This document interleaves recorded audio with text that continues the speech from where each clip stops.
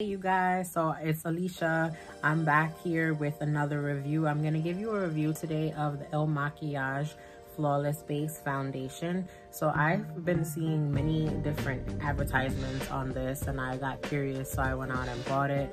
This brand claims to be able to help you find your perfect match. So I bought it and I wanna see if it works out. So let's get right into it. So I'm gonna open it up. I think I just got it a couple days ago. It's brand new.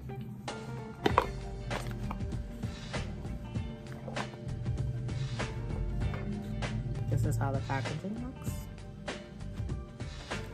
And just so you guys know, I don't have anything on my face. I'm just gonna show you. Nothing on my face right now. Maybe some leftover bronzer because I had bronzer on before I filmed this, but most of it's gone, as you can see. I'm also filming this in front of a window so that you can see how it looks in natural light. So I'm just gonna open it up. I'm really curious to see if they got my foundation right. Color right, so let's see. So I'm gonna use this brush to put it on and apply it. Gotta pump it up.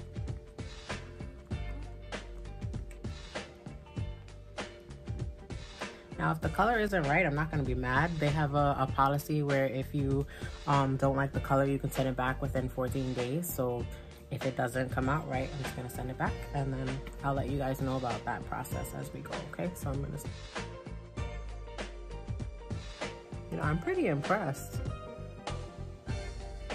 I just answered a couple questions based off of like my skin type and like the neutral tones in my skin, and it's pretty good. I only did 2 pumps on this side, so then I'll apply some more. And then I'll probably take some pictures for you guys too, so you guys can see. So I'm gonna add some more. Might be like a shade darker than me, but that's okay. I think that it matches pretty well.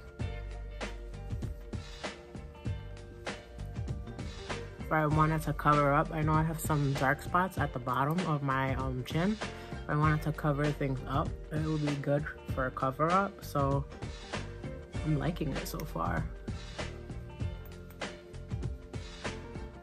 I think the true test is gonna be when I take pictures. And I put the flash on to see how it looks. So I'll show you guys that also. So I'm doing this with my camera. I don't have a mirror, so I'm probably gonna end up going to get a mirror to see if everything blended out really well, so you can get a closer look. But so far, I'm pretty impressed. Also, the foundation, when it's on your face, it doesn't feel like it's heavy. It's not weighing my face down. Like, it's coming off as very natural looking, which I like. I don't like it to look like I'm caked up. So, pretty impressed. I'm gonna look at it in the mirror and I'm gonna come back and I'm gonna show you guys the results of how it looks in natural light. I am in natural light right now. I have my ring light on and I'm also facing a window, so I don't know. I'm gonna see how it looks when I take pictures of it and come back and show you guys in a couple minutes. Okay, so I'm back with my mirror. I looked in the mirror and you guys, I'm really impressed. It is, like I said, a touch darker than what I am, but I honestly don't mind that this time of year because the sun, if I go outside in the sun, which when we're able to go outside at least, I'm gonna be getting a little bit darker, so I don't mind it. It actually doesn't really even look bad on camera. I feel like I have like a photo finish, which I really like, and it just looks natural. Like, it's kind of scary how they got that right. So I recommend buying it. Like, if you were thinking of like me, like when you came across the ads thinking about it, I recommend it.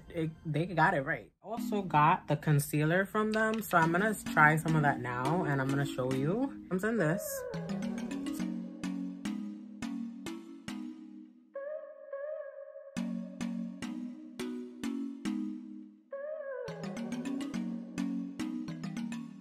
Also very nice.